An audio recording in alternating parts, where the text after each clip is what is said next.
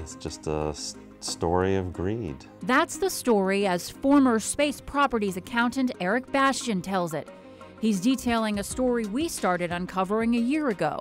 No longer an employee, Bastian's giving us inside information about the business he says caused so many people so much misery. But first, their stories. It was a really hard time in my life. Many Richmond renters would call it their worst decision. Signing a lease with Space Properties was for them a broken promise, a mirage of what looked like modern, affordable housing, but instead, I've been in apartments that have been covered in green mold. Covered, the entire apartment covered in green mold. From the former maintenance man who said he painted over moldy walls. It was mold at the top up there. To the tenants who moved in after he did. Over the course of our year-long investigation, stories have come in almost weekly to CBS 6. The college student left homeless after a gas leak. They don't want to make any accommodations. It's just, that's my problem and that's it. There are many dead bugs back here. The recent graduate with a roach infestation overtaking her kitchen. But they eat dinner for me. That's disgusting. Sewage leaks unfixed for days. A new dad claiming paint chips from an old refrigerator fall into his toddler's food. Big man. Very unsafe and very unhealthy for anybody as well as my family to be living here. I feel that he took advantage of everyone he could. He was up to 16, 17 properties, and they were probably worth, $40, $50 million. Eric Bastian worked for Space Properties for the past 4 years. He says at first the business grew, and that the owner, Robert Owens, was a shrewd businessman who had strong motivation. Unlimited wealth and how he was going to get to that point where he would have all the money he ever wanted. Owens buying one property and leveraging its worth to buy another and another.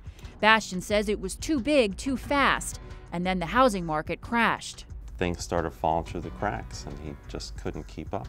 Bastian says that's when he started to hear complaints. This is where I fell through the back porch. Similar to the ones we had gotten. I think it is a slum, true scam. He says Owens wouldn't hire enough staff to manage the units and would band-aid problems instead of solving them. Bastian says the company started to crumble financially. It was like going into battle every day. He says that was because the company was shrinking, moving from its Broad Street location into this smaller space in South Richmond. Bastian says a half a dozen properties were foreclosed on, employees let go, salaries cut for those who remained. But Bastian recalls even after times got tight, Owens earning an annual rate of over $200,000 a year. He also says tenants' security deposits were never held in separate accounts. Instead, they were put in a general fund, a fund he says Owens spent from.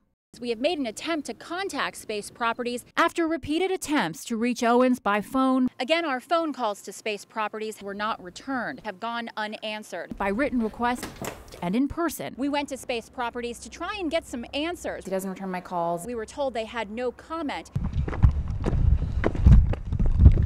On Tuesday, we came face to face in the parking lot of his business. Mr. Owens?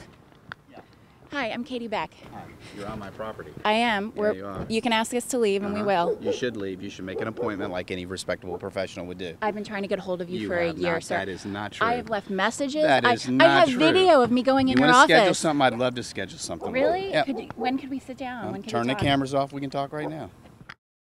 Mr. Owens and I did speak for more than an hour inside a model unit on his complex. He told me the stories we'd aired about his company were unfair. He discredited some of the tenants we spoke to by saying they were irresponsible tenants who didn't follow the rules. Owens says he does his best to respond to maintenance requests, but with a large number of renters, it's hard to get to all of them immediately. He says his vision wasn't greed, it was to give people with financial hardships a chance at decent housing. You still smell the mold. A very different story I told them about that. than the ones we've been told, They say they didn't care. and different from Bastian's. Bastian says the business is struggling now more than ever. Lawsuits, foreclosures, and an IRS claim against Owens are closing in on his capital, making it almost impossible to run operations. We were to the point where he was rationing printer paper.